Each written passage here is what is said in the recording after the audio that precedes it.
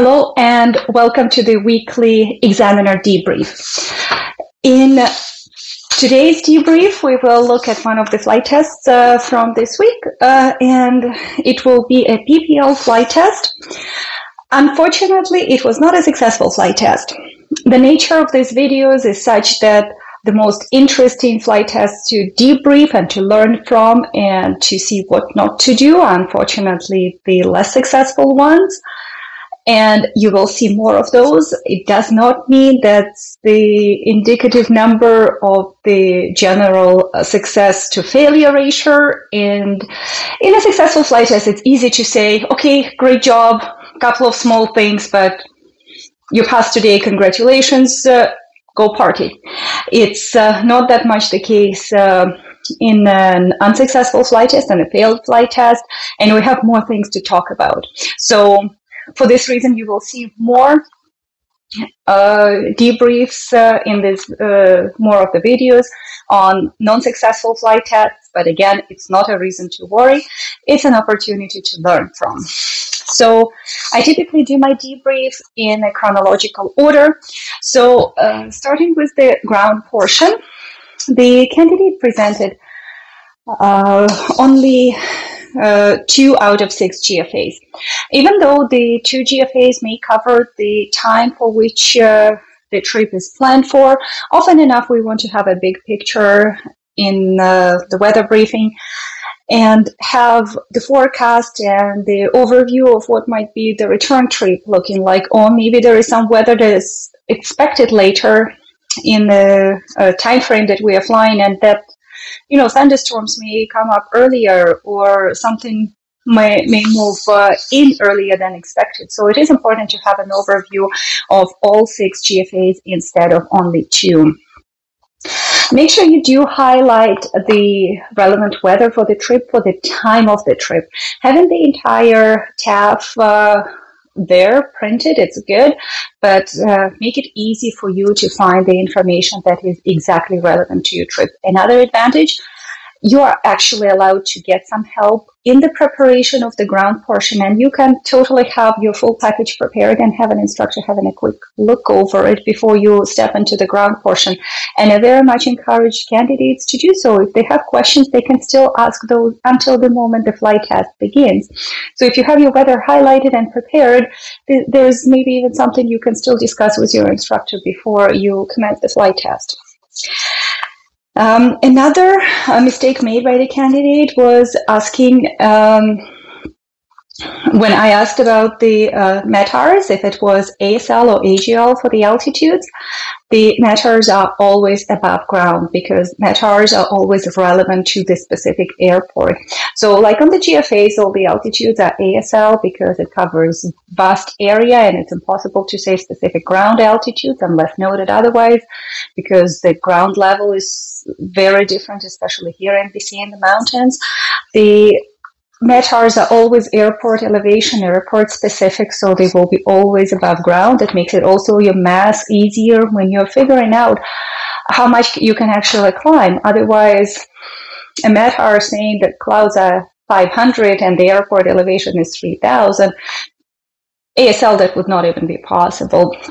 So keep that in mind. Another common question, it wasn't asked on this one today, but the common question is, are the headings magnetic or true? And you need to know that, generally speaking, everything spoken like the ATISes or the directions the tower is giving you for the current winds would be always magnetic. So to match your compass, you don't have to do the conversion, but anything written, like on your maps, METARs, TAFs, everything written will be always in true. So you will need to convert into whatever you actually see in the airplane as magnetic.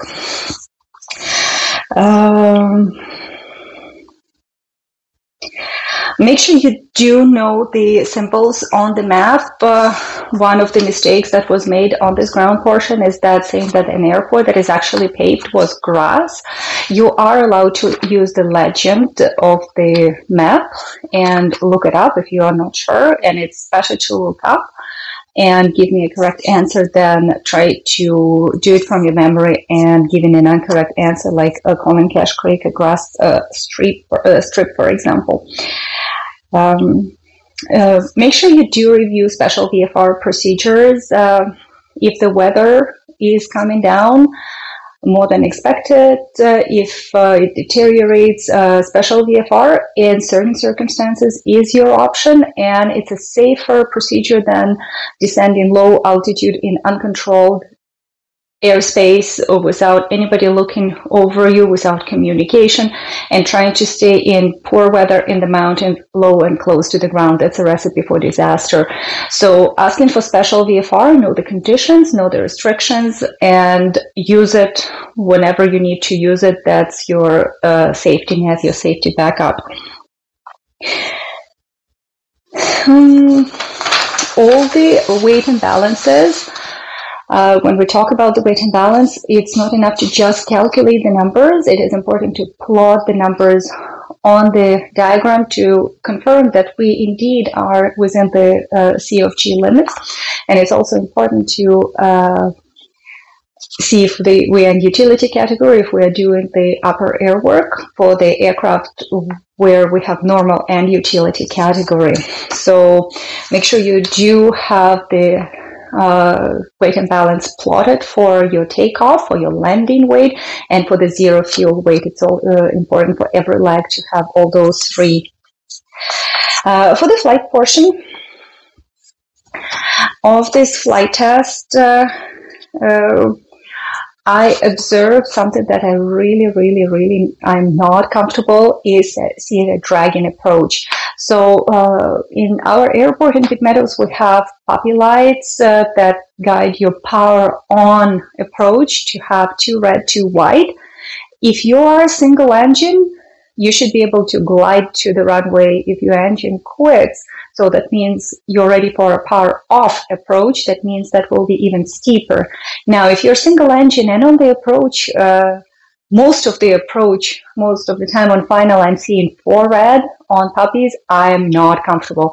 It's not the place to be. And especially if at the same time you're losing 8 knots, where the tolerance is -5 + 10. So losing 8 knots on approach and dragging approach low close to the ground makes me really uncomfortable. Usually on the flight test, we do 1 circuit first, and then we depart for our navigation exercise. That gives us a backup. If the circuit might not be available in the beginning, we will try to do it at the end of the flight test. So on the en route portion, the candidate did all the calculations according to the nav log. Unfortunately, at no point of that flight test I have seen the candidate using the map. The navigation exercise is about navigation and finding your way using the map and other navigation means, but it is working with the map. So at no point we confirmed we were actually on our track, prepared on the map within drift lines, making any drift corrections, and really having your map stowed away on the navigation exercise is not a recipe of having this exercise more successful. The instrument work was not too bad. Upper air work was okay.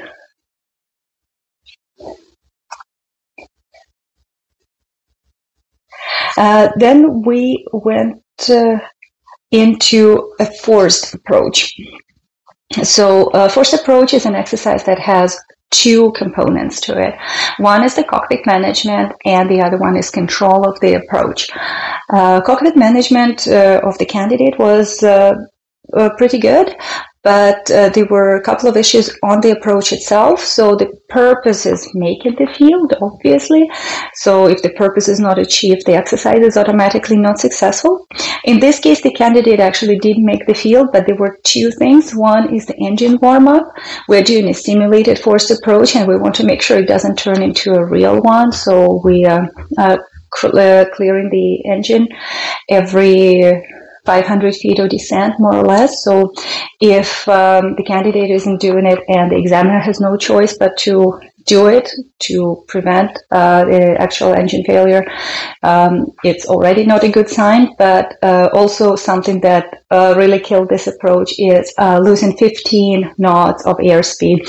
Again, the tolerance is -5 + 10, and going on the low side 3 times the tolerance is an automatic 1 on the approach, on this part of the exercise. Next exercise was the precautionary landing, simulated precautionary. Generally speaking, was not too bad, but something I really don't like seeing is on the low pass, inspecting the field, to have the aircraft descend. You're better off even trimming the aircraft for a slight climb, but the rationale behind is if you're looking outside, you're inspecting the field, and you're going fairly low and not at a high speed, it's a potential to descend, and there might be an obstacle in front of you and you wouldn't even notice it because you are busy inspecting the field. So slight climb is better than a descent on this one. Just pay attention to it.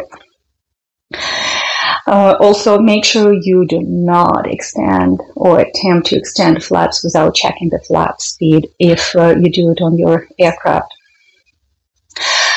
Something that did contribute to the failure on this flight test would be the use of the checklist on any emergency. So automatically, any emergency you have, you do what you need to do, but always